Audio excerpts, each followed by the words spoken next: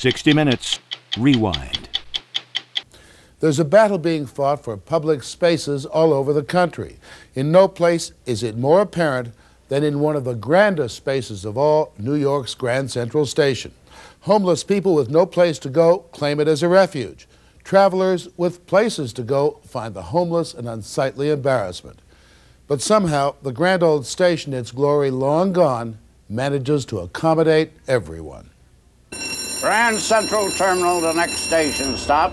The terminal once was called the greatest enclosed space in the country, an architectural masterpiece. In its prime, it greeted presidents and world statesmen and international grand dames. Its name, Grand Central, and its trains, like the 20th Century Limited, captured the romance and elegance of an age. At dawn, with the terminal still closed, that age is alive, at least in your mind. It's easy to imagine a scene of bustling Pullman porters and matched leather luggage and passengers bound for distant California. But now, from its early morning opening to its late night closing, squalor overwhelms the old terminal. At 5:30 in the morning, when the terminal opens, grimness waits at the gate. Let's go. The first arrivals are not travelers, but the shuffling legions of New York's homeless. The terminal's melancholy gatekeeper is Frank Liotta, a cop who's seen too much of this world. You in touch with the world, miss? Let's go. Come on. See if we get all this stuff out. You gotta get it moved. Officer Liotta's concerns are simple.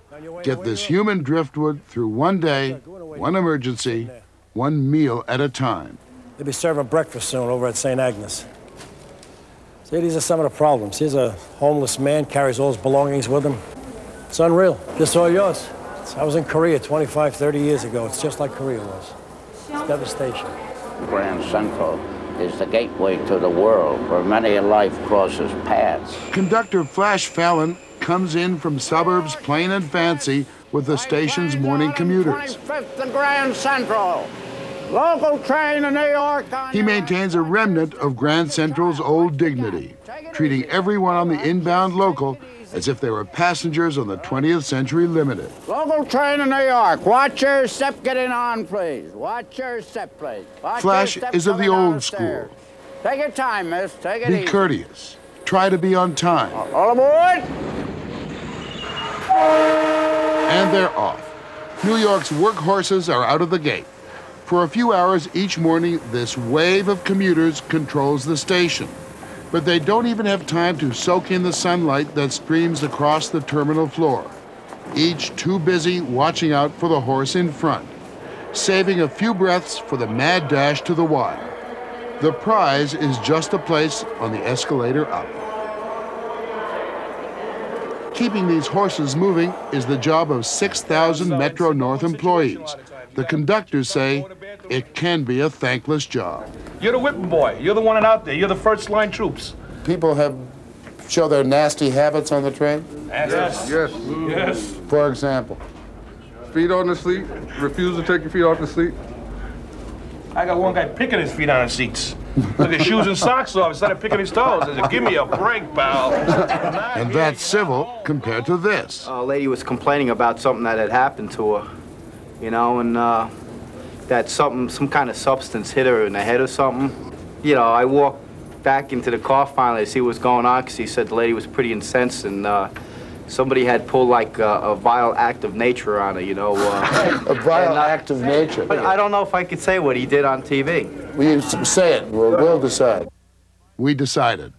You can find out what he said on our cutting room floor. Upstairs, Officer Liotta's job never ends.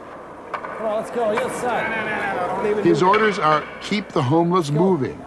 Even if the law says the homeless have as much right as the traveling public to be there, it doesn't say the station has to let them sit on the floor.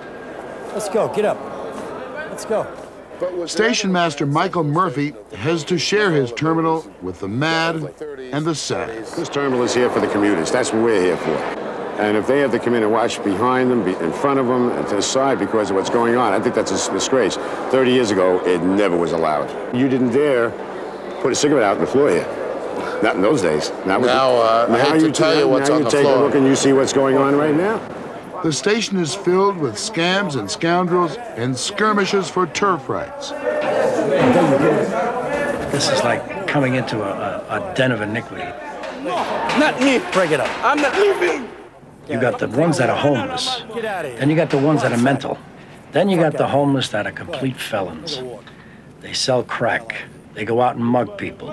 They're a bunch of thieves. They're all young kids. And they're built like horses. 2 male blacks ejected main concourse station forces.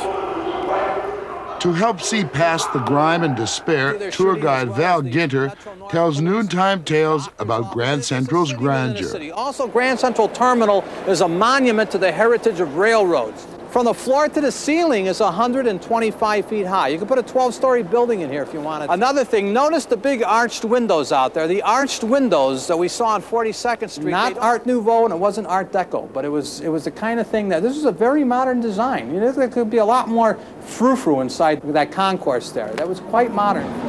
The lofty concourse, the soaring arched windows, this marble double staircase have made this place a movie maker's dream. But it was pure dream, never the way Hollywood portrayed it. With Pullman Porters, the picture of black contentment. The movies are lunchtime morale boosters for Grand Central's employees. Quaint and phony memories. All aboard! Train leaving on track 27. The evening rush. The commuters are back. The quickest way to get to Rye. The station goes into reverse. Get these workhorses back to their suburban stables. Come on, sir, look at the board right there. Above all, Grand Central is theater, New York's best attended public theater.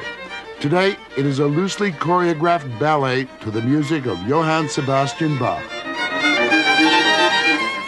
No, sir, 553 on track 31. Watch it. They're always in a hurry, everybody's in a hurry. Always in a hurry. Myself, when I first started working here, I got lost in the station. Okay, where do we go? Go to information, I'll give you time and track. That's the subway information. You have to check with the gentleman on the other side. I'm Metro North information's on the other side of the bird nest. Sorry. I don't know which drive. Every day I go home, I can look on the board myself.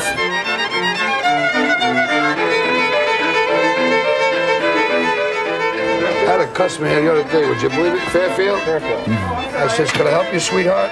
Would you believe me? It was a guy. Fairfield. Yeah, Heineken, please. Grand Central's biggest moneymaker is rush hour refreshment. Will that be all, sir? 2 Heinekens. Commuting is thirsty work.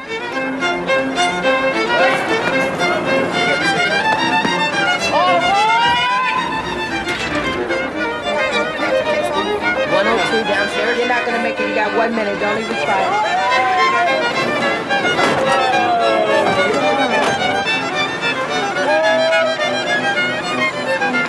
All the way down, miss. Well, it's just when you're in a hurry to get home. 607, you ain't got to come back 15 minutes.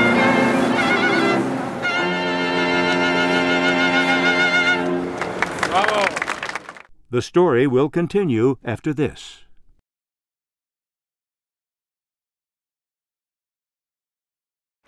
The commuters exit stage left. Time to bring on the nighttime blues.